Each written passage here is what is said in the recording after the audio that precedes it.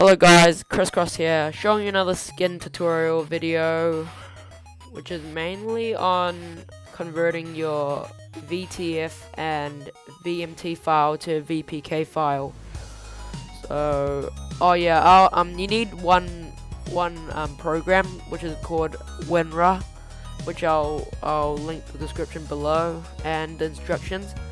So, what you want to do is download a skin pack you want, that is VTF and VMT, and the VMT and VTF file are mainly on the expert category, which I use Game Banana because it's a trustworthy skin website.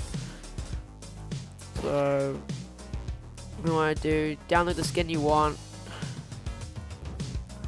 which I already have, and go to where you downloaded it, which is right over here.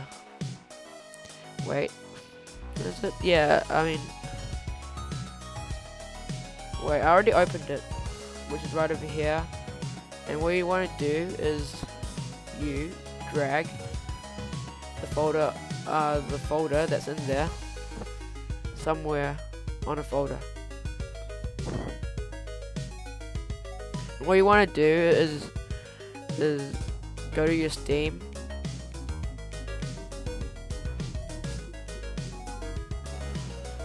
apps, common, Team Fortress 2, bin, and there should be a VPK application at the very bottom, which is 630 KB,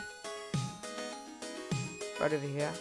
And what you want to do is get your Tron. Actually rename it, because you'll get mixed up with your other skin pack. So I'll name it Tron Pack. So what you want to do is drag the skin you want to the VPK file, and it automatically changes it into a VPK file, what's actually in there. So this is what happens. So here you have it, the VPK file. And before it was like this.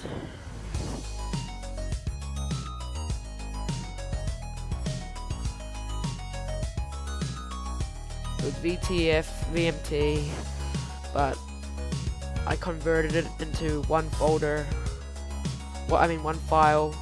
And what you want to do is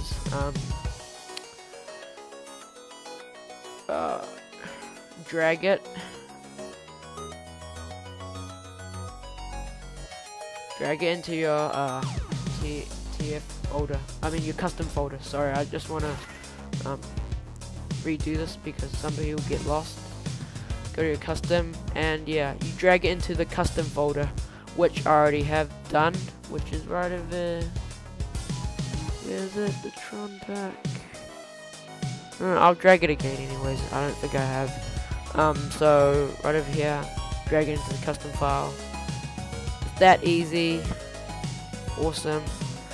And here is some gameplay of the Tron Pack. Thank you for watching.